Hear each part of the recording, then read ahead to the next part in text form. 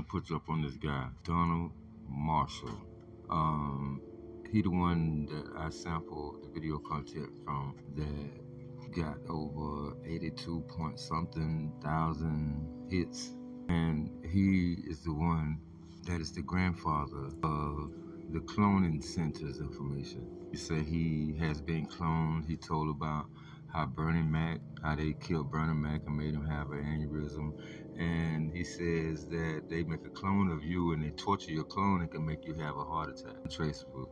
They could clone you and keep bringing you back and torture you. His name is Donald Marshall. Here's some of the content, and then I continue commentating.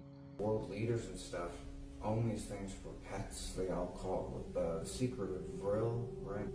What they like to eat. The main thing that they like to eat is children. It's true because they don't have vaccinations. And what they do is they like to scare their food too before they eat it because it gets adrenaline in them and they taste better. And for those that want to research this topic, check him out. His name is Donald Marshall, and he speaks about the reptilian race called Vril. That's V-R-I-L. Some spell it V-R-I-L-L. And it is a worm symbolized by Yaldabaoth, the Gnostic god of this world, that bring parasites a human being.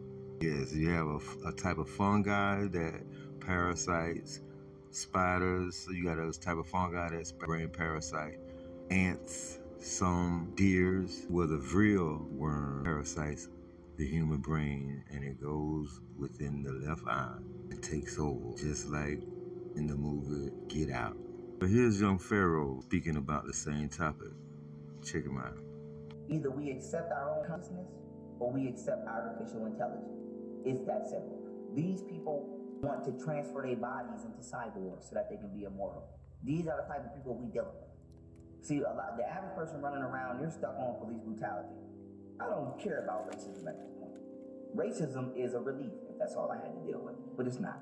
I'm dealing with people who can clone me, torture me, and then transfer my consciousness back into the clone and do it again. I'm dealing with people who are masters in cybernetics and can create a drone that can kill my own family from their desk.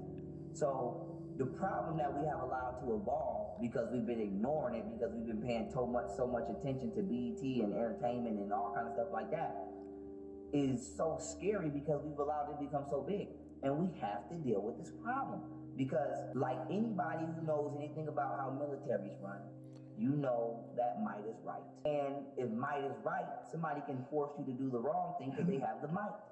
We are allowing people to gain might, which will in turn allow them to give us bad influences for the rest of our life and probably all of eternity. Because if I can hook your mind up to a computer and assimilate your reality, who's to say I'll ever let you go?